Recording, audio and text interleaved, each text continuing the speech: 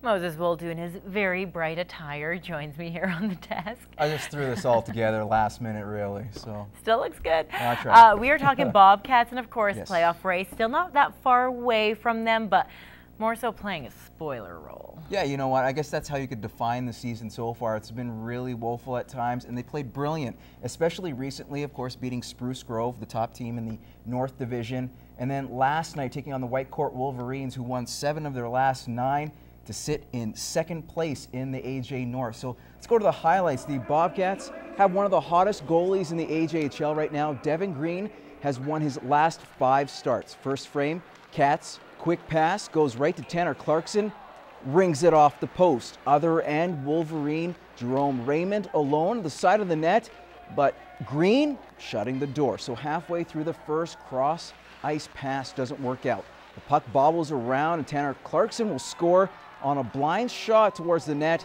Then 4 minutes later, Dustin LeBrun scores just 8 seconds into the power play. So third period we go, Cats up 1, Kevin Waltz to Nolan Yaremchuk. He'll be denied by Anthony Taranzia, but he couldn't stop the Brandon Crone deflection here on another Cats power play. 3 minutes into the third, the Orange and Black go 3 for 5 on the man advantage and kill 7 of 8 penalties, while Devin Green stops 26 shots for his 6th straight win as a starter. That 4-2 victory puts the Bobcats in a tie for second last in the AJHL. More importantly, they deny the Wolverines from creating any separation in the standings. They're still 3 back of the Saints and just 1 up on the Storm and the Pontiacs. 7 teams are within 10 points in that North Division. The Lakeland Rustlers women's basketball team got back on track last weekend, sweeping the 2 games against Grand Prairie, and now the girls get ready for another tough test. Matt Schumont has more. It was a bounce back the Rustlers needed after losing a pair of games to the ACAC's best team. They followed that up with a couple victories against the Wolves. Huge wins for us, especially after playing a tough team the week before. The way our schedule is, there's certain games that we needed to get, and those are 2 for us. I wasn't really happy the way we started both games, but the girls got progressively better, so that's important. Slow starts have hurt the team in the second semester, and know that will have to change quick if they want to make a deep playoff run. I don't know if it's our game prep coming in or that we just don't have a sense of urgency off the start. So it's something we're trying to address this week. We're switching up what we do in practice a little bit right off the bat, putting them in game situations. But for us to beat those strong teams, we need to come out right away. So it is a worried point from the coaching staff. I think we need to come out with the mental focus. I think we just, I don't think it's all there, so we just need to just step it up and kind of just be ready to play and know what our purpose is when we start the game out. This weekend, the girls face Kings College, who sit in second place in the ACAC. Playing a much bigger team, Kings says they are going to find different ways to be successful. Hopefully we can use our speed, we can shoot the ball well, and we really got to make sure we take care of the ball like we did at the end of last week. If we get these 2 wins, it'll kind of help us make it a little bit easier for us to get into playoffs, so we don't have to play that play-in game. So. Matt Schumont, Newcap Sports. The Lakeland Rustlers curling teams are gearing up for winter regionals this weekend. All 3 squads are in contention to make provincials, but the surprise has been the mixed curling team, turning heads at the fall regional, a trend they hope will continue in Edmonton. A team made up of 3 first years to come in and go 5-0 was certainly a pleasant surprise. The Rustlers mixed curling team went into the year expecting to be competitive. After the fall regional in Grand Prairie, the Rustlers sit atop of the standings through 5 draws.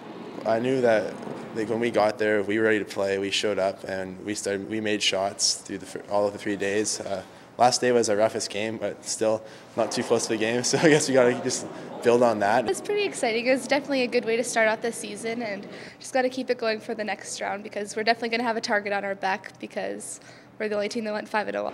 A big credit to their success is familiarity. Skip Justin Anderson and third Carly Makachuk have played together before. We definitely know each other. We've been around. We've curled together since we started curling here in Lloyd back like 13 years ago now. So we've known each other for a long time. We just got to know each other really well, and we just meshed, and we all really worked hard as a team, and really we had the same goal. So we're all trying to get there and help each other to achieve that goal. They've had success together in high school, so that was definitely when we were building the teams and looking at that was the one thing I considered. Despite being undefeated, the Rustlers don't act like it, constantly practicing to make sure they're ready for any outcome. Because other teams are going to be coming back pretty hard at us, so we just got to make sure that everything is even tighter than it was before, because now they know what they're up against, right? And we know that they could have easily, I don't know, obviously practiced and improved since then as well. I'm thinking of it as we're 0-0 again. It doesn't matter. First regionals in the past, kind of like we won that weekend kind of thing. Now we have to win this weekend. They need to take care of some business at the next regional and play every game one game at a time, and definitely don't take anything for granted. But if they take care of business and stick to their fundamentals, for sure, I don't see any reason why they can't have a lot of success this year. All right, to day 2 of the CITL Tanker, the morning draw saw Josh Height move into the A event semifinal, while Josh's dad, Brad Height, played in the afternoon B event draw. Height would go on to defeat Randy Witowicz 9-3, as you see there. As for Daryl McKee, he's on his last legs at the Tankard, dropping to the C event after a 6-2 loss to Max Kirkpatrick. Elsewhere, Brock Virtue had a nice bounce-back afternoon. After being down 2-0, he picked up 2 in the 6th, a steal of 2 in the 7th, and 3 in the 9th to defeat Michael Carr 7-3, and Justin Mihalik defeats William Coots 7-4. The Lakeland Rustlers women's curling team are preparing for the Winter Regionals in Edmonton. Hoping to guide her team to a title is skip Ocean Smart, who's this week's Superstar Next Door. Ocean Smart has been curling since the age of 5 on the ice every day as her parents were managing a curling rink. When you have your doubts, Mom and Dad are always there to pick you right back up. I had 2 older brothers. They're both really into it too, so it was a family thing, and it really helped.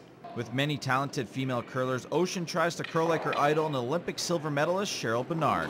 She's aggressive. She plays, she knows when to throw the hitting game, and I like that. I like her style of game, so that is why I like her. Skipping the women's team to a 3rd place finish at last year's ACAC Conference Championships, she was also named the Rustlers MVP. She does a good job taking care of the basics on just your delivery and definitely the strategy of the game. She's been coming along good on strategy, and just definitely a joy to have on our team. Striving to be her best every time she's on the pebbled ice, there is one goal Ocean has been after since day 1.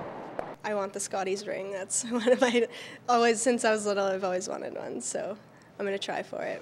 Matt Schumont, Newcap Sports.